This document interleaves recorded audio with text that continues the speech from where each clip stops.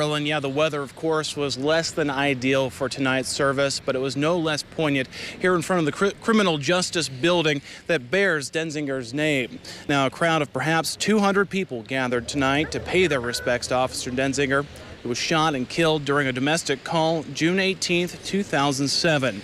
Officers of the Floyd County Sheriff's Department placed a wreath in honor of Denzinger's service and sacrifice. There were prayers and songs, and finally a sea of flames flickering through the rain in Denzinger's memory. We pray that each one of you in the law enforcement family, whether you be the man or the woman wearing the uniform, or whether you be the family that is waiting for them to come home, we pray that you get to go home and you get to get them home. I am just so thrilled that all these folks remembered Frank.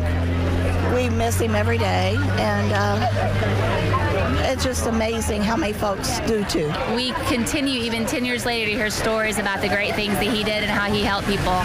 So, you know, he was an amazing man, and we miss him terribly.